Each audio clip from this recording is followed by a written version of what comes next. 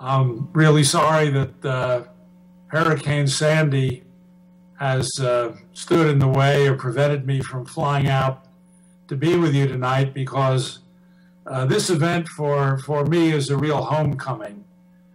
46 years ago, in 1966, as was mentioned, I began my professional career at the University of Michigan.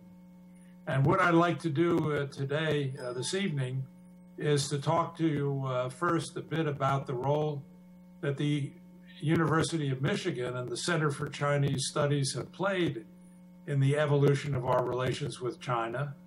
Then I'll talk a bit about how Chinese relations with the United States improved over the period of several administrations. And then finally, we'll talk about some of the challenges today that we face in managing the U.S.-China relationship. I suspect not too many of you in the room tonight will recognize many of the names, but I would like to mention those who really had built China, the University of Michigan and its China Center into a major national resource.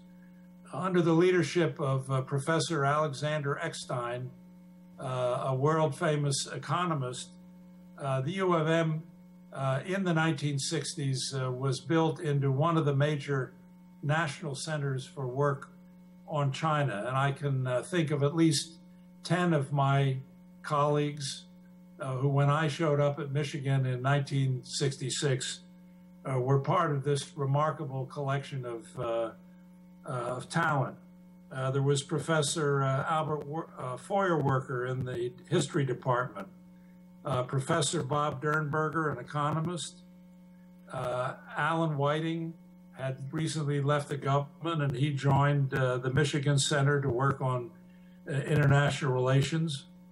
Rhodes Murphy, a geographer, Charles Hucker, an historian of China, Martin White, a sociologist, Don Monroe, whose wife I was delighted to see in the audience earlier tonight, Don in the Department of Philosophy, and Norma Diamond in anthropology.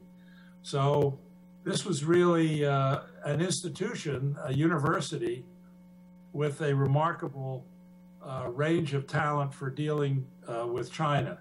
And I should also note that out of the Michigan program were to come a number of people who played a major role in subsequent years in managing the U.S.-China relationship. And I'm thinking of Professor Michael Oxenberg, who was in the Carter administration, and Professor Ken Lieberthal, who was in the Clinton administration. And so Michigan has made a major contribution over the years in the study and the practice of managing relations with China. I have to note that when I first came to Ann Arbor in 1966, the campus was in turmoil. The Vietnam War was raging, and everyone was frankly very fearful that the United States would get pulled into another war with China, as of course we had happened in the case of Korea in 1950. So there was great concern about China in that context. And I remember very clearly my first class. I had never had any experience teaching, but I was assigned a classroom in Haven Hall, and I had just finished my dissertation, and I walked down a long corridor in Haven Hall towards the classroom I was assigned to. I was going to teach a course about the Chinese Revolution. And as I approached the classroom, I could hear a buzz getting louder and louder. And when I entered the classroom, I was shocked to see over 170 students. The classroom held about 50 students. And why was that classroom overflowing with students? It wasn't because they knew anything about me. I was just beginning my career. I had no professional reputation at that point. they were concerned, many of those students, either about their concerns about China, or many of them, I think, were looking to Chairman Mao to understand how he made a revolution. Today, the campus is pretty quiet, but in those days, there was an element certainly in the student body that was very revolutionary minded. And so they came to my class thinking I was going to teach them about how to make revolution. Well, I'm a fairly conservative person, so it really wasn't that kind of a class, but it was very, very interesting. This was also the time when, under Professor Eckstein's initiative, along with China scholars at many universities, Doak Barnett at Columbia, Lucian Pai at MIT, and others, out of concern for the possible confrontation with China, an institution, a very important one, was established, the National Committee on U.S.-China Relations, which, as was mentioned, is co-sponsoring today's event. Now, one of the more interesting things, apart from Professor Eckstein's leadership, was that my first graduate student, who was there in Lane Hall, when I showed up, the China Center was in Lane Hall. And my first graduate student was a young lady named Jan Barris. And Jan Barris, who unfortunately can't be with us tonight because of a family commitment, Jan has played a major role for 40 years in leading the National Committee on U.S.-China Relations, which has responsibility for cultural exchanges. So this was Solomon in 1971 when he was starting his career teaching at the University of Michigan. Now, during the 5 years I was on the faculty, things came to a very interesting development in 1971. That was the year of what we now call ping pong diplomacy. And in April of 1971, Premier Zhou Enlai invited the American ping pong team to come to China as a signal of the interest in trying to improve relations. And one of my more interesting experiences was playing ping pong. This is a picture that was taken the next year. I'm playing ping pong there with the world's #1 ping pong player, Zhuang Zedong. We had gone to China with Henry Kissinger to build on the Nixon initiative. And so ping pong, ironically, became one of the more important signals that China was sending to the United States about its interest in improving relations. Now, in the summer of 1971, I had been invited to join Kissinger's staff on the National Security Council for a year to work on China issues. So in the summer of 1971, I was teaching a course to make up my teaching responsibilities. And on July 15th of 1971, one of my colleagues said, "Oh, President Nixon's going to give a speech tonight." And I said, "Well, I'm really not interested in hearing it. I'm sure it's going to be about Vietnam."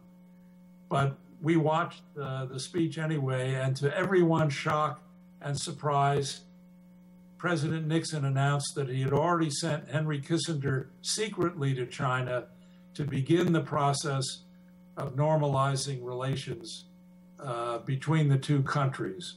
And so, unexpectedly, I had the good fortune of suddenly being caught up in some of the most interesting diplomacy of, frankly, of the 20th century. I'll talk a little more about it.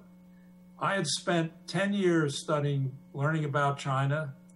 I had particularly focused on the leadership style of Mao Zedong, of Chairman Mao.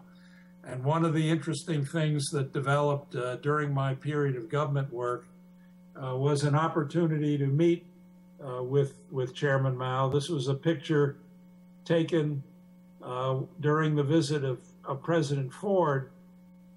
And Chairman Mao there is not in very good health.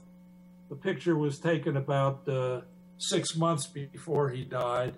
But again, I was very fortunate to have been able to not only study what was going on in China, but actually to meet many of the leaders, Premier Zhou Enlai, Chairman Mao, Deng Xiaoping, who we'll talk about in a minute. So my career was blessed with some very interesting, both scholarly and practical activities. How does our relationship with China look 40 years after the initiative to open relations between President Nixon and Chairman Mao? Let me begin just with my bottom line, with the key point that today, managing the U.S.-China relationship is one of the great strategic challenges of American foreign policy and indeed of China's foreign policy. But at the time, what today looks like a very difficult challenge was an event that really transformed the Cold War to the benefit of both the United States and China. That the Nixon opening and what followed, and particularly in Deng Xiaoping's policy of opening China to the world, laid the basis for the truly unprecedented economic takeoff that we're all well aware of today, that has made China the #2 economy in the world. Now, let me say a few things about the Nixon initiative to open relations with China and what it led to over subsequent years. President Nixon was one of the most strategically minded leaders that our country has had. He was a veteran of the Second World War, and as you may remember, he was President Eisenhower's vice president. And in that role as vice president, he traveled all around the world, developing relations between the United States and other countries who were concerned about the threat from the Soviet Union. Now, the strategic challenge that the United States faced in the Cold War was how to deal with a two-front challenge. How did we deal with a China that had allied itself in late 49 or 1950 with the Soviet Union, creating for the United States a challenge on two fronts? In Europe, of course, we confronted the Soviet military buildup. Then there was the war in Korea, the Cuban Missile Crisis, and then the Vietnam War. So the United States was sort of spread eagle between challenges on both frontiers. The Vietnam War was in some ways the most rending conflict of that period.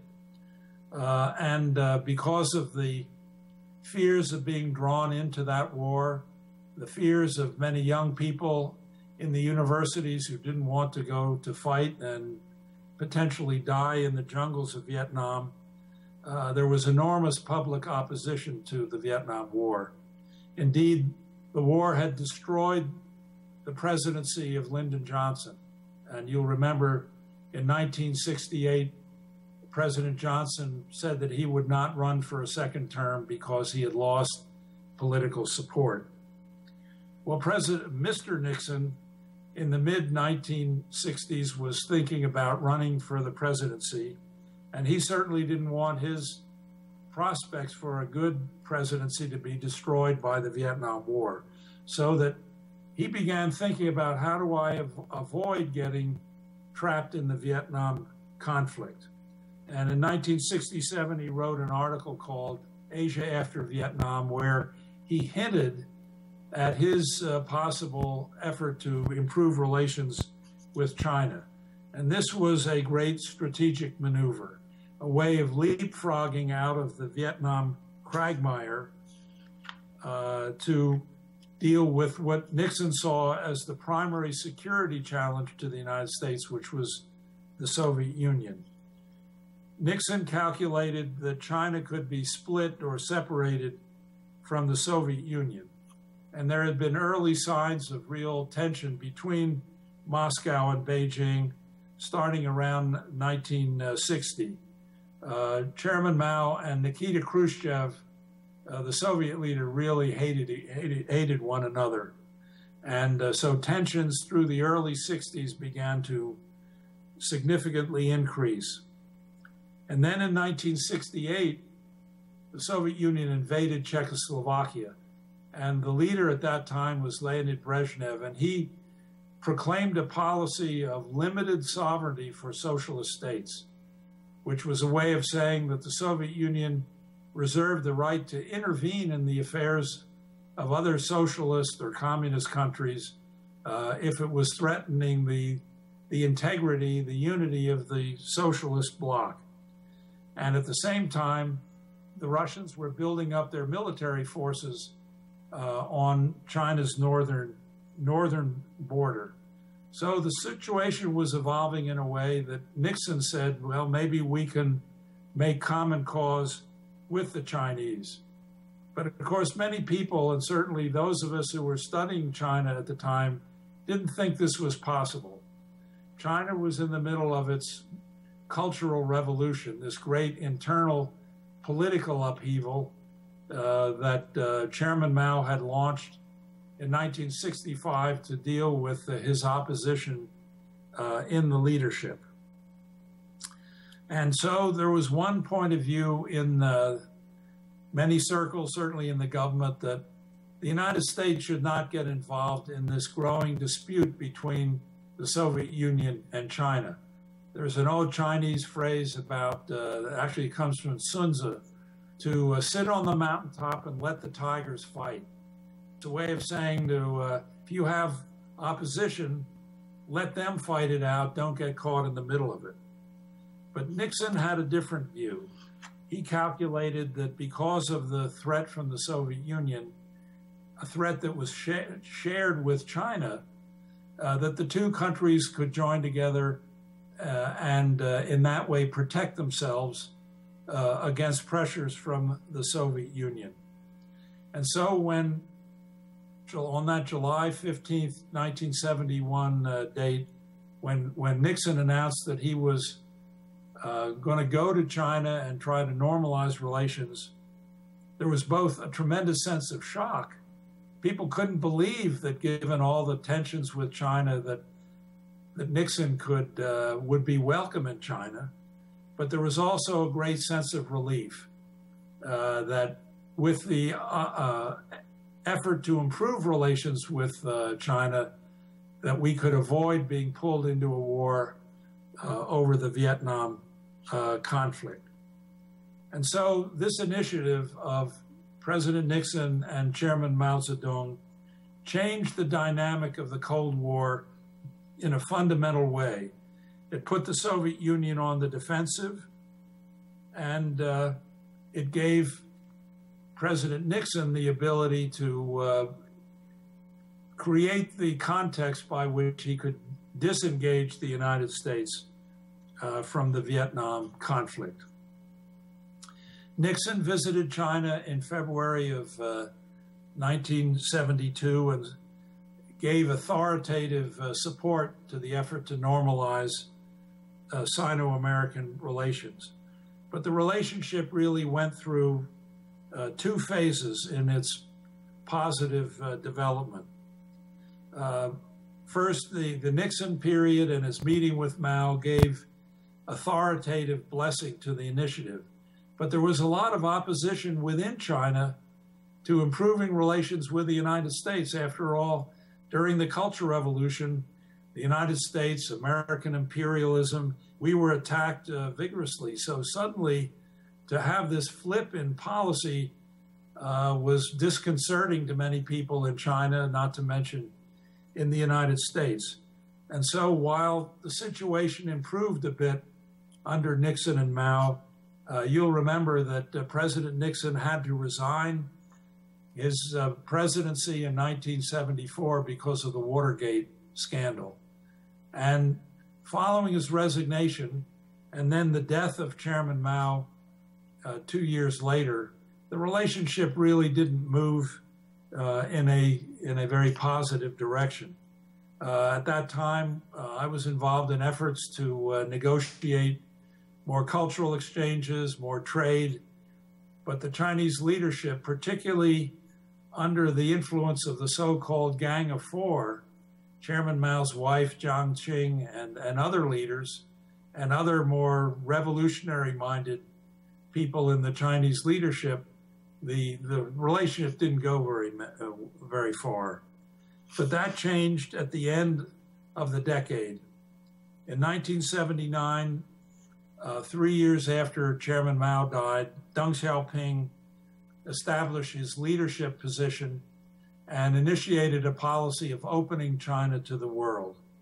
And so suddenly, again, overnight in a shock, Deng Xiaoping said he wanted to send hundreds of students from China to study in the United States. And just today, I had this kind of a electronic seminar with a number of students from China studying here at the University of Michigan. And 4 of them were Chinese nationals who had studied in China and had come to Michigan to broaden their understanding of the United States and to learn more about U.S.-China relations. So beginning with Deng Xiaoping in 1979, the relationship entered with what is now considered a kind of golden age of U.S.-China relations through the 1980s. During the 1980s, China's economy began to take off. The political mood that had been characteristic of Chinese politics under Chairman Mao virtually evaporated. Chairman Mao talked about politics in command. Deng Xiaoping really made economic development the commanding issue in China's normalization. And so all during the 1980s, the atmosphere in China opened up and the economy really took off. But then tragically, in 1989, there was a development that in many ways had been sparked by the Deng Xiaoping opening. In that year, 1989, in the spring, there was a movement from young people to promote democracy in China. And there was a so-called democracy wall movement where students were posting big character posters calling for democracy. And by June of that year, students all over the country were basically calling for an end to the one-party dictatorship of the Chinese Communist Party. Now, all of that came to a head in an event we all know about when the students assembled in Tiananmen Square demonstrating again for political reform. The leadership of the Communist Party split. There was a more moderate element headed by the chairman of the Chinese Communist Party, Zhao Ziyang, that wanted to liberalize politics. But under Deng Xiaoping, there was a conservative element that said no, that would challenge the stability of the country. And as you well know, the student movement was crushed with the use of military force. And so the Tiananmen incident really dramatically changed in a negative way the whole atmosphere of U.S.-China relations. There was a very strong negative reaction, not just in the United States, but around the world. Economic sanctions were imposed on China, and in other ways, the country was subject to counter pressure and criticism in many parts of the world. So that U.S.-China relations, starting in 1989, entered a real chill period. Despite that situation, China's economy continued to grow. And again, for what has been over 3 decades, China has grown at 10% a year, and of course today is now the 2nd largest economy in the world. What is the outcome of this history and of China's economic takeoff? Millions of peasants, people largely out of the countryside, have been lifted out of poverty. But along with that economic growth have come some negatives. There are great regional disparities within China. The eastern provinces along the coast that manufacture for export have seen their wealth increase, while inland provinces have not grown nearly so quickly. Local officials have been engaging in corrupt practices, acquiring land from peasants where they want to build factories, attracting foreign investment, but at the cost of leaving the local people feeling very misused. And by official announcement, there are over 100,000 demonstrations every year, something about that order of magnitude, of local people protesting against official corruption. And young people today are very concerned about the growing gap between the leadership, the elite, and the mass public, growing disparities in income. So that along with this dramatic economic growth have come political tensions, which have created a kind of gap between the one-party system that brought the Chinese Communist Party to power and the tremendous economic growth and the social mobilization of the country.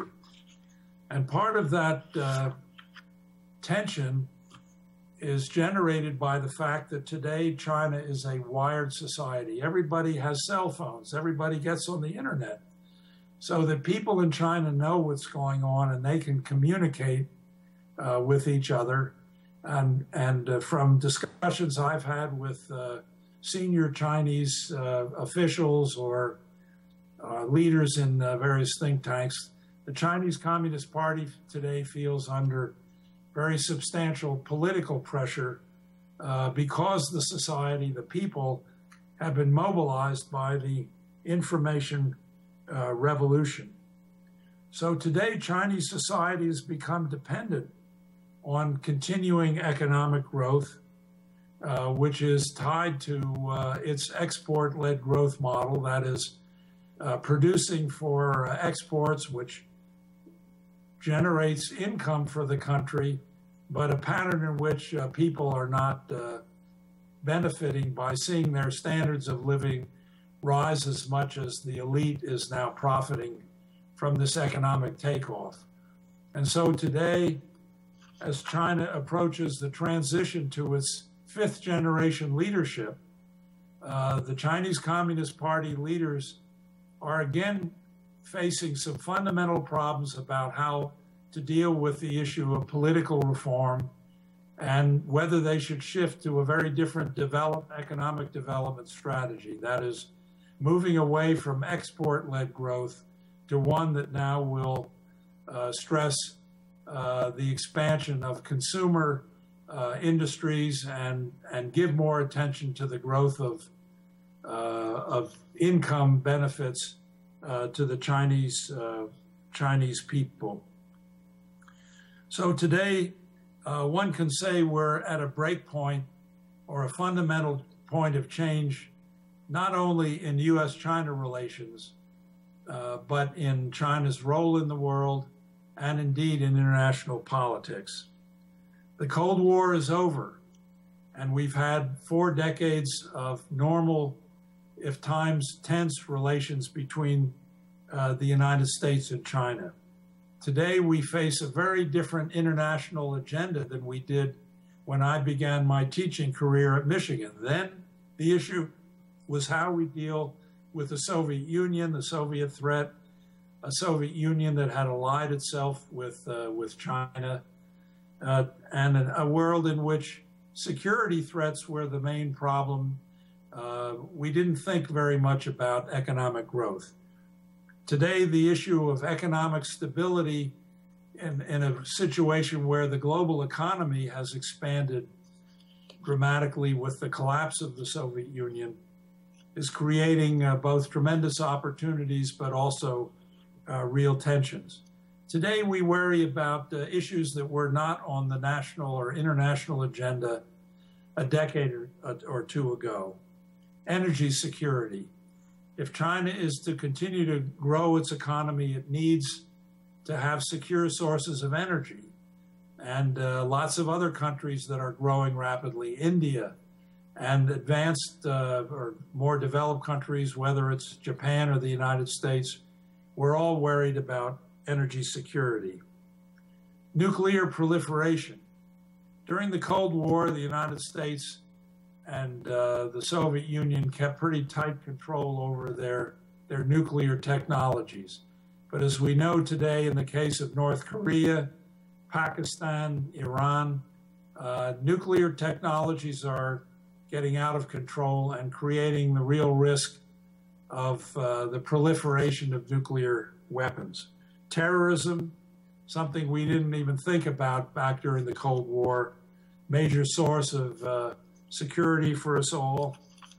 During the Cold War, we worried about big nation states who had threatened our security and global stability in the 20th century, whether it was Germany, Japan, the Soviet Union. Today, ironically, our main concern is with weak or failing states that are taken over by these terrorist groups. Now, if you analyze all of these contemporary problems, China has some role to play in virtually all of them, and they are issues that we discuss year by year, day by day in official dealings between China and the United States. So where is the Sino-American relationship today? Where are U.S.-China relations? I think the best way to put it is that we are neither allies nor adversaries. There are areas where we cooperate, where we benefit from our normal relations, but there are also significant areas where our interests collide. And as Professor Kenneth Lieberthal, again, one of Michigan's former professors in the political science department and at the China Center, has done in a study that he published recently with Professor Wang Jise from Peking University, there's just a high level of growing mistrust between the two countries. Today, China and the United States are locked into a mutual interdependence. China fears the loss of our markets. It fears the loss of investment.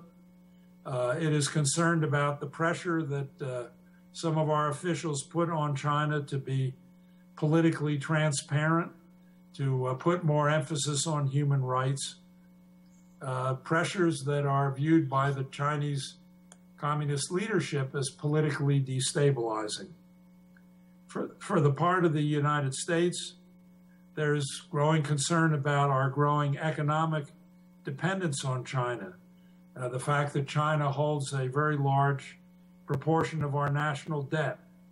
There's concern that with jobs in the manufacturing sector migrating to China, that the U.S. economy is being hollowed out, at least as far as its manufacturing base is concerned. There's concern about China's anti-competitive economic practices,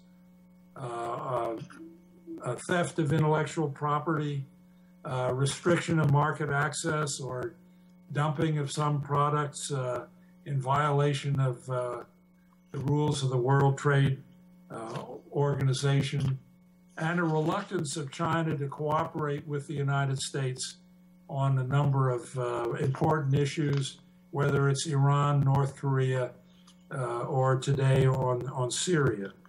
So today the U.S.-China relationship is filled with a lot of tension, and you could say it's drifting again towards an aspect of confrontation. Within China, the country, having grown so dramatically in the last 4 decades, is feeling its oats, its power, and it wants to see its position in the world strengthened. And so just in the last few years, there's been real pressure that China, particularly through its growing military, has put forward for territorial claims in the East and the South China Seas that has raised tremendous tension with countries like Japan, the Philippines, Vietnam, countries with whom the United States either has alliances in the case of Japan or the Philippines, or has friendly relations. And so the United States is now in a position where it wants to support our allies, but at the same time, it wants to maintain cooperative relations with China. This creates this pattern of neither allies nor adversaries, where the United States and China today are struggling to find some way of managing their relationship to the benefit of both countries. This is occurring where the United States under the Obama administration is sending more troops to the Western Pacific to support our allies. This is the so-called policy of pivoting or rebalancing our presence in East Asia. So there are big question marks about where the U.S.-China relationship is headed. When we look back in history, the Nixon opening back in 1972 changed the character of the Cold War very much to America's benefit and to the benefit of China. For the United States, it ended our two-front confrontation and laid the basis for normalizing relations with China, and it created the circumstance where under Deng Xiaoping, the country started its dramatic economic takeoff. So in conclusion, one can say that the Nixon initiative and the 4 decades of normalized relations, despite their current tensions, have been of great benefit to both countries. Yet we're finding today that China, as its strength grows, is not an easy partner. China has never had good alliance relationships with countries of similar size. Certainly that was its experience in the alliance with the Soviet Union that was established in 1950. So even though we are drifting in some ways back towards confrontation, we still have fundamental areas of common interest. And the challenge of managing U.S.-China relations today is building on those areas of common interest, of trying to make clear to China that the United States is a stabilizing force in East Asia and that we will support the interests of our allies in the region. And what can be hoped for is the evolution of what you might call a strategic equilibrium in East Asia. That is, where the U.S. and China learn to work together, and their respective presence and activities in the region kind of balance each other off. So that is the great challenge today of managing U.S.-China relations. Now, I appreciate your attention. You're coming out on an evening. I don't know whether it's raining in Ann Arbor, but it certainly is here in Washington. And for me, again, the chance to engage with the Michigan China Center and others of you interested in U.S.-China relations, I very much appreciate this opportunity. So thank you very much. And if you have any questions in our remaining time, I'd be glad to answer them.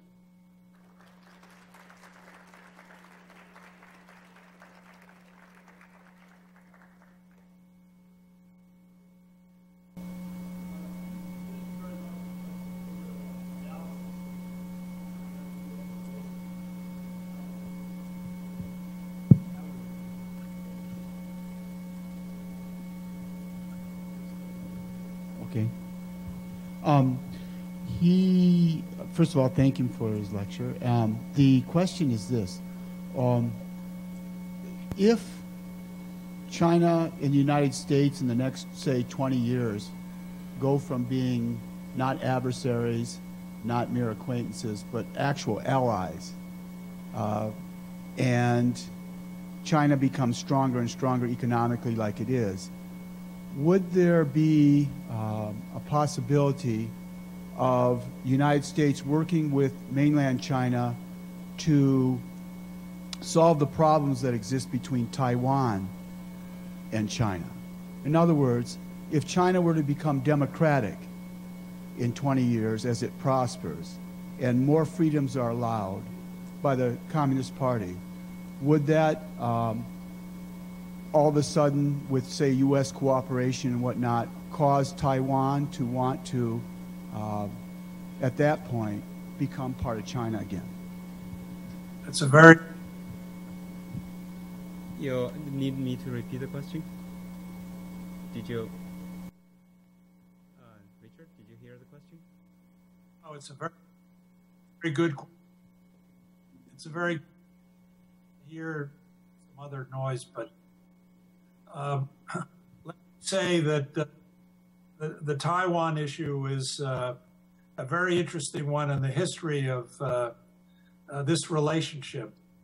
When it was, of course, a major point of concern in 1972 when Nixon first went to China, and the understanding that he developed with Chairman Mao was that Taiwan was not the central issue as long as there was an understanding that eventually Taiwan and the mainland would come to some reunification. But Chairman Mao said to Nixon that he could wait 100 years for that reunification to occur. So Chairman Mao put China's security and its problems with the Soviet Union in first rank, and the Taiwan issue was put somewhat down the list of priorities. What has happened since that time? The situation across the strait used to be a matter of the Civil War. You all know, of course, that Chiang Kai-shek in 1949 had fled to Taiwan, and until he died in 1975, there was still an atmosphere of civil war between the island and the mainland. But that circumstance has largely disappeared. Today, relations between Taiwan and the mainland, between Beijing and Taipei, have dramatically improved. There's not only a great deal of economic interplay between the island and the mainland, but there's also political dialogue.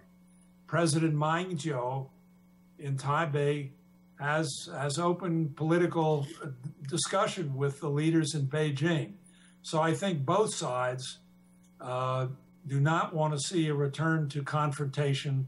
They want to find some way to get along, even though Taiwan clearly wants to manage its own affairs, and the mainland China does not want a big confrontation today over Taiwan. Whether democratization of mainland China politics would be the basis for some understanding, or whether just shared economic interest and a desire to have stability in the region so that each side of the strait manages its own affairs, whether that could be the basis for some symbolic form of reunification is an open question. And I would not expect that issue to come about very quickly, but we see a positive relationship across the Taiwan Strait, and that is certainly something that we encourage, so that it gives the people on Taiwan the opportunity to run their own affairs, to develop their own economy without a sense of military threat from the mainland.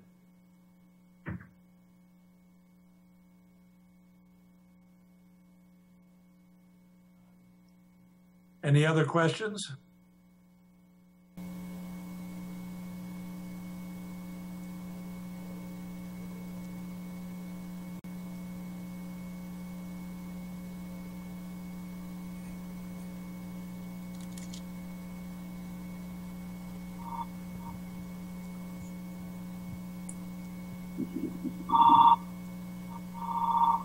Hi, thank you very much for coming here and putting this on and allowing us to ask a few questions. Sure. I've spent the better part of the last decade living overseas in China. I remember when I first moved there in 2000, some of my local friends, they were very passionate about joining the Communist Party, and especially getting into the party at a relatively young age. After going back to China over the last couple of years, I've kind of seen this lack of interest from my friends who are getting into the party, now do it more as a political movement to either get government contracts for work or just do it because that seems to be the thing to do to move ahead in business. Have you seen that kind of experience in your travels and work with China, and do you see that as a sort of, I don't want to say dismantling, but a weakening of the Communist Party? This is one of the changes that in politics and society in China today. What we're seeing is a growing gap between the leadership and the society. It used to be that if you wanted to get ahead and have a good life, that joining the Communist Party was the best way to get ahead. But with the development of the economy, many people are finding that, well, politics is too complicated, or I can do very well professionally and in improving my standard of living by focusing on the economic side of things outside of the party. And so that there's this growing gap between the society, which has been mobilized and has taken off because of China's economic growth, and the leadership of the Chinese Communist Party. And I mentioned earlier that China is a wired society. The information revolution is transforming the population. They know what's going on, they communicate with each other, and they express their unhappiness with aspects of life and with party leadership. They don't like the corruption, they don't like the disparity between the well-to-do and ordinary people. So this is one of the big issues that the new leadership that will come to power in China in the spring of next year is going to have to deal with. We know they're concerned about this gap between the society and the party, and there are big debates going on within the leadership about how much to kaifang, to open up the political system, as opposed to maintaining the leadership of a one-party system. So you've identified a critical issue, and next year is going to be very interesting to see how the new leadership deals with this very fundamental issue for the future of the country, and certainly the future leadership position of the Communist Party.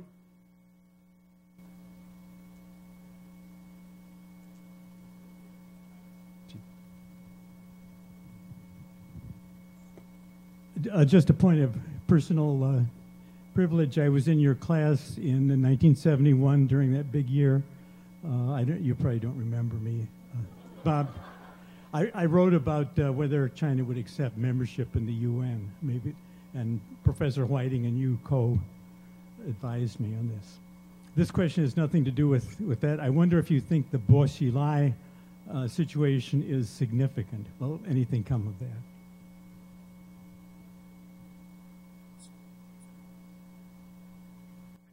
And then there have been more than one. There was another. The reason the Bo Xilai scandal was so profound is for several reasons. One is I think it exposed a split or factions within the leadership, and the party is struggling to create a balance of, if you like, factional interests in this new leadership. But in some ways, the more profound impact of the Bo Xilai scandal is what the public learned about his son and the special privileges that the so-called princelings and their children have gained, not just studying abroad at first-class foreign universities, but the high life they lead, Guagua, driving a Porsche, having a party atmosphere in other countries. These images and this information gets back to the population. They learn about it on their versions of Facebook or on the internet. And so that further widens the gap between the society and the party, and the level of distrust between the population and the Communist Party leadership. So in that sense, the Bossy Lie scandal, which is only one and perhaps a more high-profile example of the corruption or the loss of, which we say, revolutionary discipline within the party, is going to cause the new leadership tremendous problems. And how they deal with it will remain to be seen. They're clearly punishing Bossy Lie and his wife to make them negative examples.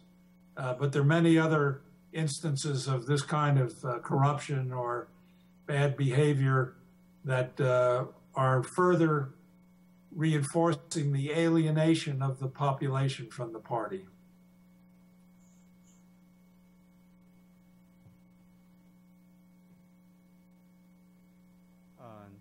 Let's thank Dr. Solomon for his time. Thank you. Good morning to those of you in Beijing. Good evening to those in the eastern, central, and mountain states. Good afternoon to those in the West Coast and Hawaii. I'm Steve Orlins, President of the National Committee on U.S.-China Relations, and I am pleased to welcome audiences from 60 venues throughout the country to our 6th annual China Town Hall, Local Connections, National Reflections. I know as we speak that Hurricane Sandy is pounding the United States Northeast and our home in New York. Our thoughts are with you. Stay warm, stay dry, stay safe.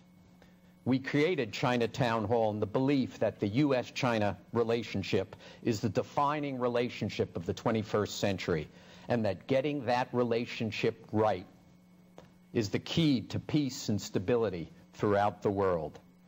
This year's China Town Hall falls at a particularly crucial time, 8 days before our elections and 10 days before the 18th Party Congress, when Vice President Xi Jinping, who we hosted as part of his trip this past February, will ascend to the presidency of China. The discussion of the U.S.-China relationship during this campaign for president has been disappointing. It's lacked depth and nuance, which is one of the many reasons we're holding this China Town Hall this year. We are fortunate to have with us an extraordinary American, Gary Locke, a man of many firsts, the first Chinese-American ambassador to China, the first Chinese-American Secretary of Commerce, the first Chinese-American governor of the state of Washington. America could not have found someone better prepared to be ambassador to China. The fact that he is one of the first Americans who served in the United States cabinet to be an ambassador is a symbol of how important President Obama finds the U.S.-China relationship. I want to thank our partners at all of our venues and our small but very dedicated National Committee staff, which has done a magnificent job in coordinating this complex, especially today, global project. Let me also thank our speakers, none of whom are paid. It's a veritable who's who of China experts in America. They've traveled throughout the country to talk with you because they believe, as we do, that educating Americans about China will help fashion policies that are in the best long-term interests of the United States. In addition, let me thank the Star Foundation for providing funding for this exciting program. Last, but certainly not least, let me thank Ambassador Locke for joining us today. We are accepting questions right now, submitted electronically from all of our venues.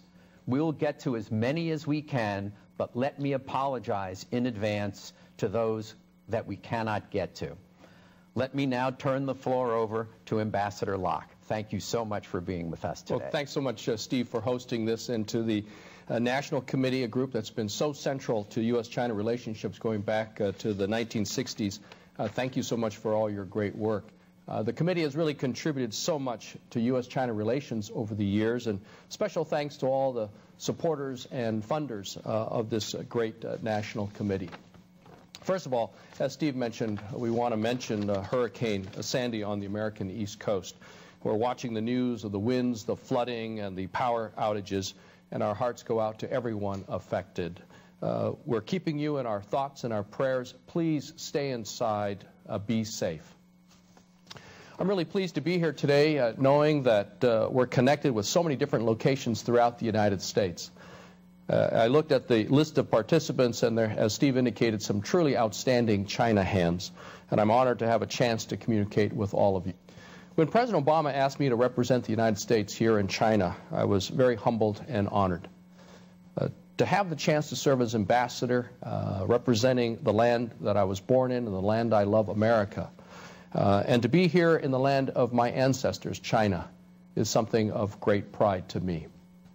It's been particularly gratifying to serve at the 40-year mark of modern U.S.-China relations with so many challenges and opportunities before us.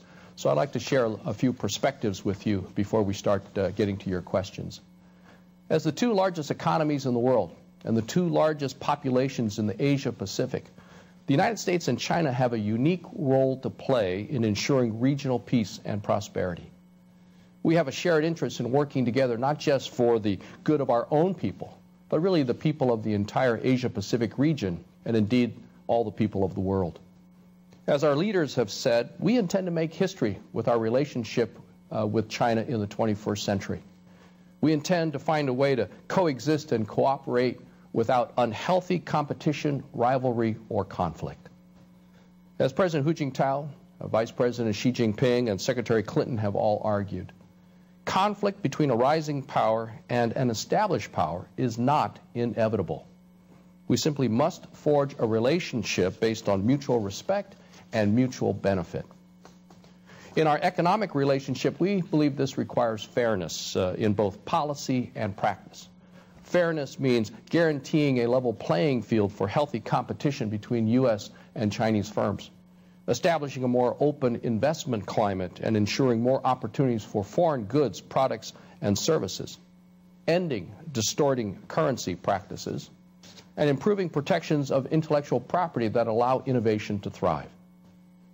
We also need to demonstrate real results in confronting the international challenges that threaten the prosperity and security of our two countries all around the globe. The world is looking for leadership from the United States and China. And it's my hope that 50 years from now, the history books will talk about the great accomplishments that we together made, and not that we failed to act. China and the United States do not always agree. And there are some issues on which we hold very differing views, such as human rights and basic freedoms. The promotion of universal human rights is an essential element of American foreign policy. It reflects who we are as a people and our belief that respecting these rights is in every country's national self-interest. As President Obama and Secretary Clinton have so eloquently stated, reforms that support universal human rights give people a greater stake in the success of their own nation, which in turn makes society more stable, prosperous, and peaceful. It's our conviction that a China that is more open to all views, ideas, and expressions will lead to a stronger and more secure China, which is something that the United States and the world welcome. Let me be clear. We welcome a prosperous China that takes its rightful place on the world stage. And we want to partner more fully with China to promote peace, stability, and development, which benefits our two countries, the Asia-Pacific region, and indeed the entire world. The good news is that today, the United States and China are working together more than ever in ways large and small to expand our cooperation and to address the global challenges that we face. On the economic front, we're working together to achieve real results for both of our peoples. 40 years ago, it would have been difficult to imagine the interdependence that characterizes our two nations today. To put this in tangible terms, in 1972, when President Nixon first came to China, our yearly two-way trade was less than $100 million. Investment in each other's markets were close to zero, and only a handful of American jobs relied on trade with China. Now, today, more than $1 billion of goods and services flow between our two countries every single day, and over 700,000 American jobs depend on producing made-in-America goods and services or food grown in America, all of which is then sold to China. An even larger number of Chinese jobs are anchored by trade with the United States. So people in both countries are benefiting from this deepening economic integration. But there are real challenges to doing business with China. And so all of us across the federal agencies are focused on leveling the playing field for American firms doing business here in China. And we're using the full range of tools that are available to us to ensure that China lives up to its commitments under the WTO and with its trade agreements. In the last 4 years, we've brought more WTO cases against China than the previous administration in 8 years. And in each of the cases that have been completed, we've either received a very strong favorable ruling from the WTO or settled the case on very favorable terms. In addition, we've successfully used trade negotiations such as the Joint Commission on Commerce and Trade and the annual U.S.-China Strategic Economic Dialogue to achieve improvements in China's intellectual property rights enforcement, to further open China to the automobile insurance market for American companies, and to improve market access generally without technology transfer preconditions. And China has agreed to reduce its tariffs and taxes on imported goods, which will expand Chinese domestic consumption, but also demand for made-in-USA goods and products. We are constantly pressing China to do even more. Turning back to the States, Chinese companies with operations in America are also making important contributions to U.S. output and employment. Chinese direct investment in the United States increased almost eightfold between 2005 and 2011, from $700 million to almost $5.4 billion. And it's on a record pace so far in 2012, with some almost $4 billion completed in just the first 6 months alone. This trend is a very positive development for both China and the United States, because Chinese companies benefit from gaining access to the world's largest market, to a well-educated labor force, and to the most modern management and corporate governance. Our message to our Chinese friends is very clear. We welcome Chinese investment in the United States the same way that companies from other countries have invested in America, now manufacturing cars, steels, and other product, and employing thousands and thousands of American workers. We recognize that foreign investment, including Chinese investment, is vital to our economic growth, job creation, and productivity.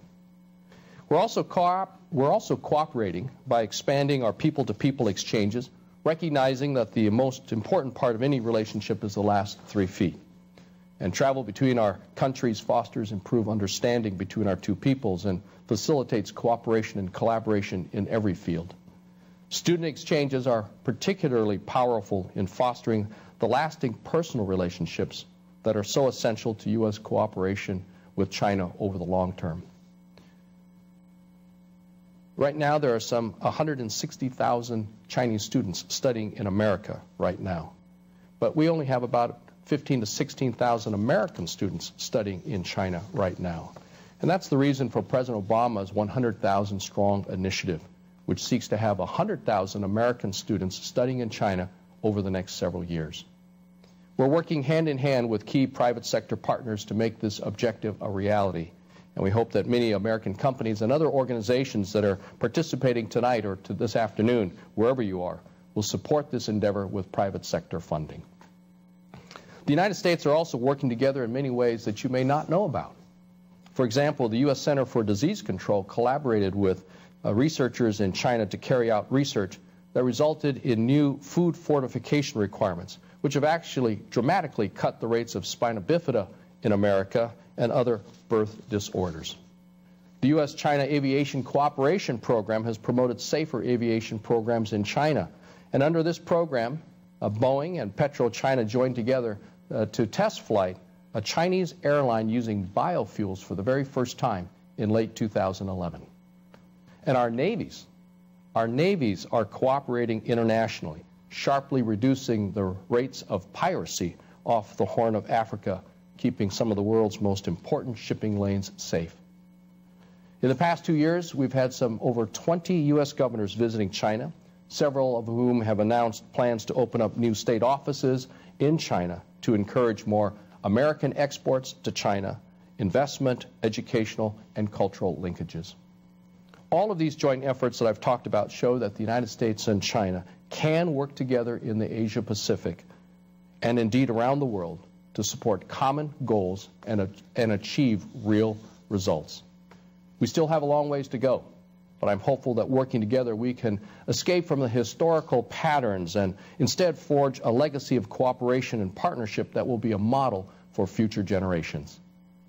Just as the opportunities we face are global in scope, so are the challenges. From climate change to poverty, from nuclear proliferation to diseases, no country can solve these problems alone. Our countries may have different cultures, languages, and histories, but our peoples have the same shared goals: a better life for themselves, their children, and their children's children. In conclusion, let's just imagine what we can accomplish 50 to 100 years from now if our peoples, our businesses, and our governments are working more closely together. Now we look forward to your questions. Ambassador Locke, thank you so much. That actually, I think, is a fair representation of the nuanced discussion of the U.S.-China relationship that I would have liked to see in the campaign. So my first question actually is one which is also given by someone from your home state. It's David in Pullman, Washington, who actually asks about the campaign rhetoric, which has been rather harsh about China in the United States. And he says, how do you engage China's leadership when the rhetoric about China assumes center stage and seems to be out of sync with the real U.S.-China relationship? So, and my question was going to be, does this rhetoric affect how you deal with the Chinese leadership? Well, you know, actually we're not, since we're here in China, we're nonpartisan and we don't focus on the campaign. But we all, as individuals and Americans, have a great interest in what's happening. But we're focused on the relationship here with China, and we're really on the ground trying to advocate on behalf of American companies, American interests, and American values. You know, the U.S.-China relationship, especially on the economic front, is growing. It's robust, but it's also very challenging. As I indicated, over 700,000 American jobs depend on U.S. exports to China, and our exports have been growing exponentially.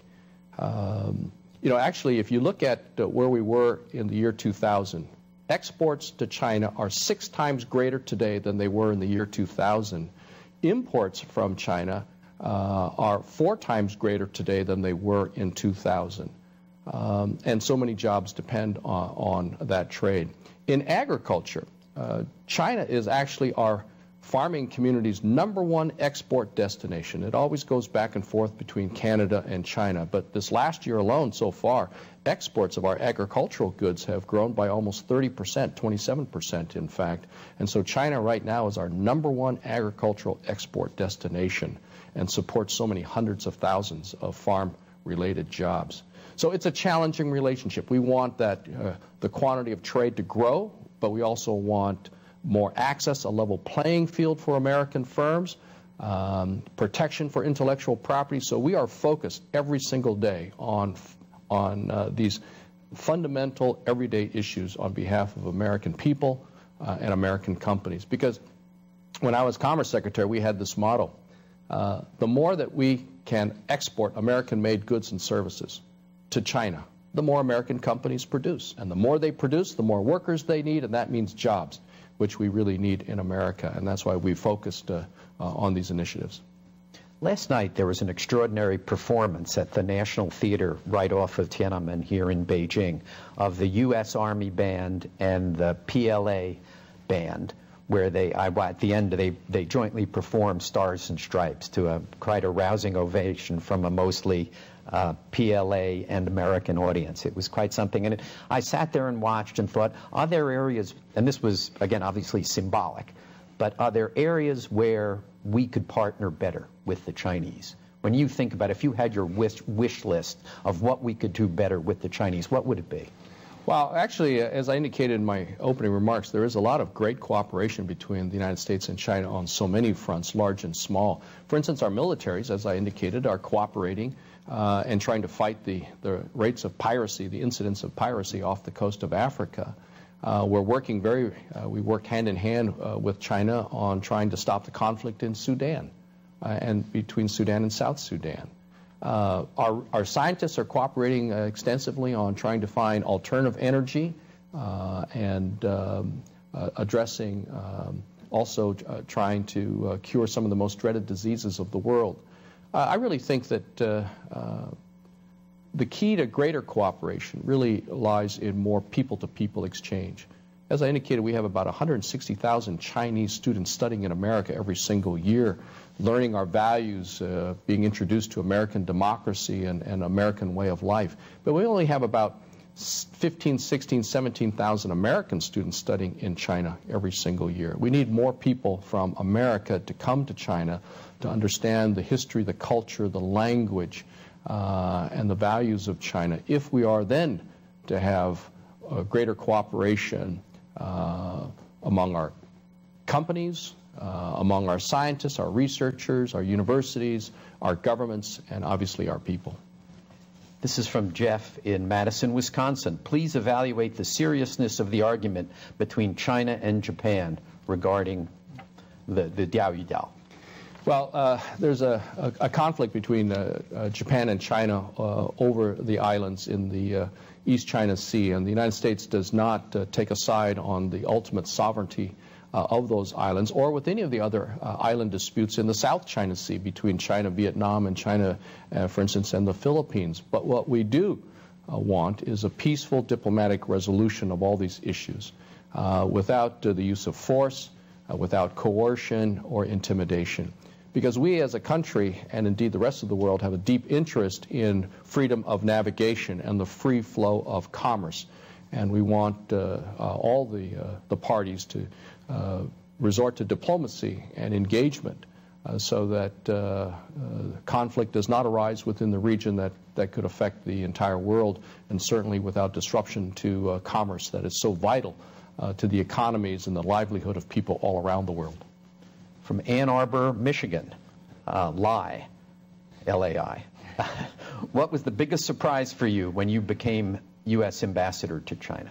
Well, I guess one of the biggest surprises was the fact that people knew so much about me and recognized me even when we went onto the Great Wall within the first couple of weeks, and some of the vendors all recognized us and wanted our pictures taken with us. There's a picture of me buying a cup of Starbucks and some drinks for the family at the SeaTac International Airport as we were getting ready to, as we were departing America for China, that went viral. And I had a backpack on my back, and because of that, I don't know who took the picture, but it went viral, and as a result, some of the Chinese media were camped out at the airport when we arrived and saw us carrying our luggage and cats and dogs and backpacks and with the kids' toys and crayons and electronic games and things like that. So that made quite a stir, and that was completely unexpected. But the Chinese people have been so great and so welcoming and engaging, and we feel very, very blessed and honored to be here. Someone from New York who is braving the storm, Denzi. Please share what you learned during your recent visit to the Tibetan Aba Prefecture. What is the U.S. role in resolving what he calls deteriorating human rights situation in Tibet and Xinjiang?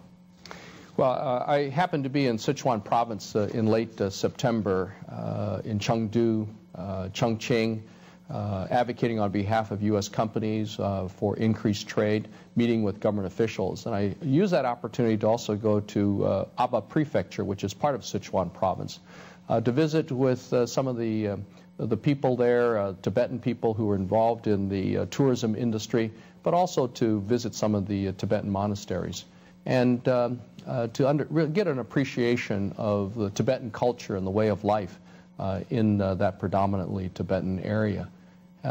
We have very serious concerns about the violence, the self-immolations that have occurred over the last several years. Very deplorable. Nobody wants that type of action, or people having to resort that type of action. Too many deaths. Too many deaths. And we implore the Chinese to really meet with the representatives of the Tibetan people to address and re-examine some of the policies that have led to some of the restrictions and the violence and the self-immolations. And we're very concerned about the human rights condition here in China. But we very much believe that the Chinese government needs to meet with Tibetan leaders to examine the policies that are giving rise to the violence and in Tibetan areas. We very much believe that there should be respect for the culture and the religion of the Tibetan people, as well as the language of the Tibetan people. Lynn in Sarasota, Florida. As Chinese currency valuation changes, what effect has it had on the U.S. economy? And I guess I would add to that, if, of course, you're representing President Obama, but if Governor Romney is elected and he brands China a currency manipulator on day one of the next administration, what do you think the effect on the U.S.-China relationship would be? Well, I can't speculate on what the Chinese leaders will do and what will happen then. I can only tell you that the Chinese currency has appreciated by roughly 10% when you also factor in inflation, and it's appreciated substantially over the last couple of years. That, of course, makes Chinese goods more expensive in the United States, but also American products and goods and services cheaper in America. As I indicated, our trade is growing. The U.S. exports of goods and services and agriculture is some 6 times higher today than it was in the year 2000. And certainly since China joined the WTO and has had to open up its markets to American products and services. But what we really need to focus on, and the big concern of American companies, is the lack of a level playing field. Some of the discriminatory policies that the Chinese government impose against foreign firms and including American firms, where in certain sectors American firms cannot even do business, or the Chinese government has has subsidies that favor the Chinese companies, or there's not strong enough enforcement of intellectual property rights, and so forth. So that's what we're really focused on, and I think that's the #1 priority of U.S. companies wanting to do business here in China or already doing business here in China. Another from your home state, but this one from Seattle. The first one was from Pullman. You've been working hard to attract Chinese companies to invest in the United States. They make contributions to U.S. employment, as you just said. But in 2 recent cases, clean energy, which was, I'm referring to the wind power case, and IT, I assume referring to the Huawei ZTE finding by the House Intelligence Committee, Chinese companies have been blocked from doing so. How can you promote U.S. as an investment destination with these kinds of activities in the United States? And this is from Christie in Seattle. Well, actually, if you look at the investment climate in America for foreign firms, it is still the most open investment destination and the most desired investment destination around the world. Roughly for the last several